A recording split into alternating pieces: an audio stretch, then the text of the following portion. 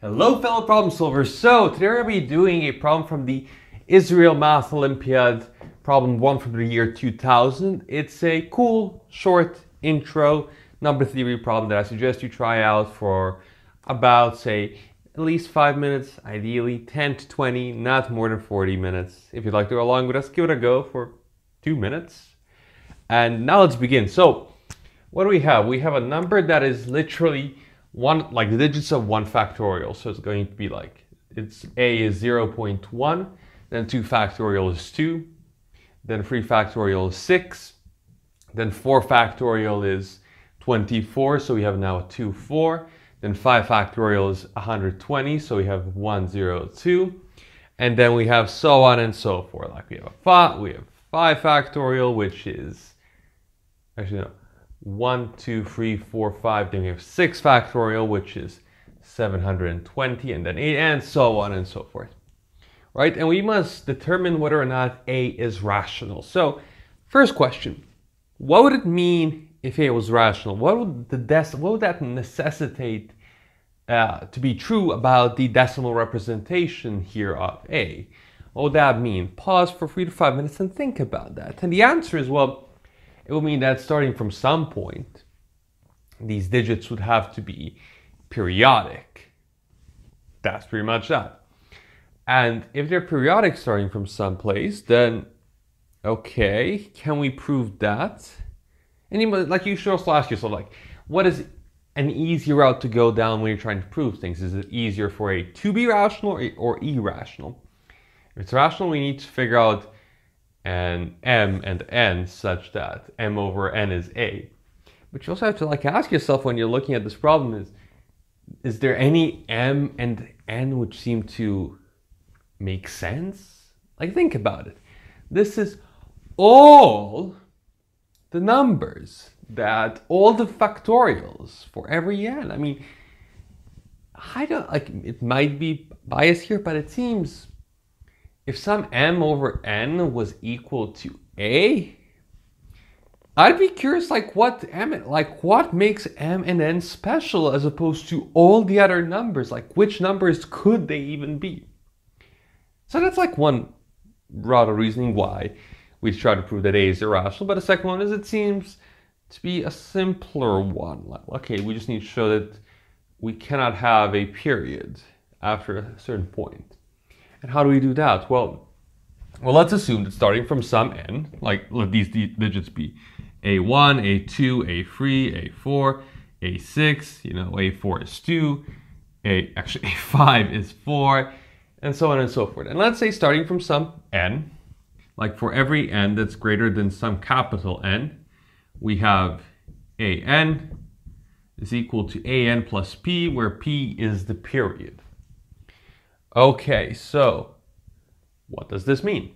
Pause for 5 minutes and think about how you push this further, and what I do is here, think about it. AN is AN plus P. Okay. Now, this means if I have P consecutive digits starting from this period point, then I know every other one. I know every other digit. And if I had any P consecutive digits later on, I could go back and figure out the starting ones. Okay? So now, can I in any way have a sequence of P digits, any P digits here, that I know something about? And also, mind you, we're doing base 10 here. Like, that could maybe be something that's specific to this. The fact that we're doing base 10 might mean something. You might think it means something because this is in base 10, a representation. So maybe are some actually funky numbers M and N which have something to do with base 10, which means something. But if you think about base 10, what is going to be interesting, unique for base 10? That's how we're picking the digits. And the answer is, well, we can pick for what's it called 10p factorial. This number is what? How many zeros does it have? well, it has at least p zeros, like it has 10 times 20 times 30 times all the way till times 10p. So that did a times 10 at least p times, right? I've done it more, but this number has more than p zeros.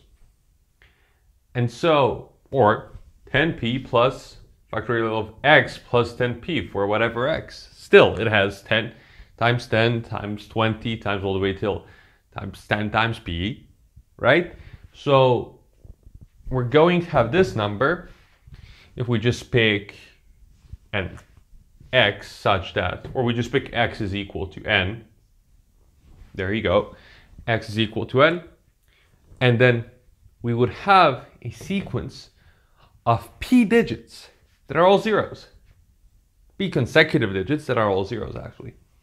Which means that this period, if such a p exists, we'd have only zeros starting from some n. But that's absurd, because the first digit of this number, or say, what's it called for? N plus 10p plus 1, also has digits in sequence, and the first digit here starts with a non-zero digit, is non-zero, and ergo a contradiction. So we cannot have a period starting from some n, which means that a isn't rational, and this solves our problem. And I thought this was just like a cool little thing for you to see how to deal with things which seem distant, and also a cool little problem from Israel. And as always, thanks for problem solving.